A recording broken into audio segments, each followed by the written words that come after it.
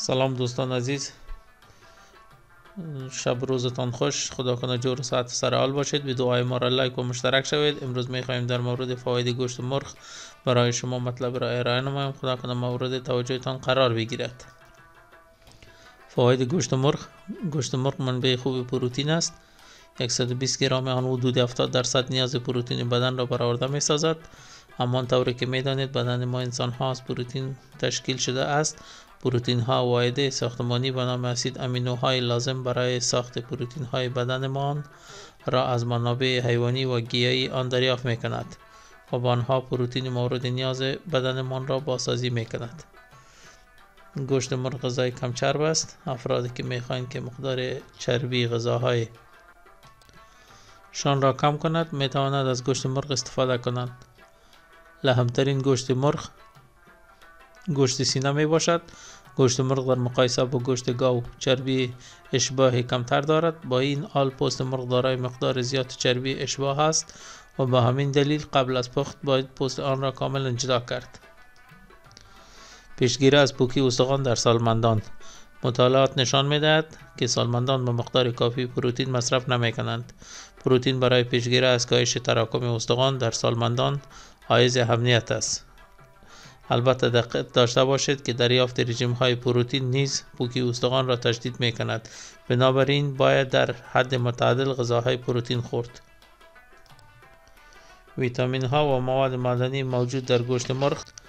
گوشت مرغ علاوه بر اینکه حاوی انواع مختلفی از ویتامین ها است، سرشار از ویتامین ها و مواد معدنی مختلف نیز است.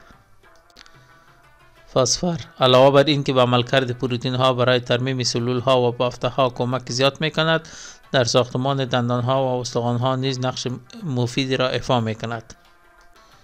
قوی کردن استخوان ها. گوشت مرغ سرشار از مواد معدنی مثل کلسیم و فسفر است و به شما کمک می کند که استخوان ها را سالم و قوی نگه دارد و همچنان شما را از پوکی استخوان دور می کند. گوشت مرغ و سلامت قلب. گوشت مرغ فشار خون و سطح کلسترول را کاهش داده و به پیشگیری از حمله قلبی کمک می کند. همچنان گزینه سالمتر نسبت به گوشت سرخی است. گوشت مرغ کمک به رشد کودکان. گوشت مرغ برای بچه ها خیلی فایده دارد چون به رشد سالم آنها کمک می کند. متابولیسم انرژی. گوشت مرغ فقط منابع غنی از ویتامین B3 نیست، بلکه منابع خوبی از ویتامین B6 نیز می باشد. این ترکیب خوب ویتامین B مرغ را به عنوان یک غذای مفید برای تامین انرژی سوخت و ساز بدن نقش می دهد. هر دوی این ویتامین ها گروه B برای تولید انرژی مهم هستند.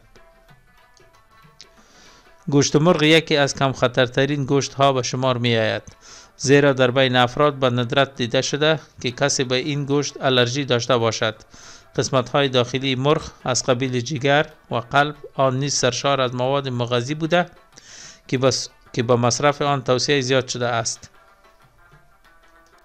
خب دوستان عزیز، این بود معلومات ما در مورد گوشت مرغ. خدا کنه مورد توجهتان قرار گرفته باشد. تا ویدیوی بعدی شما را به خداوند میسپاریم. شب و روزتان خوش. خدا حافظ.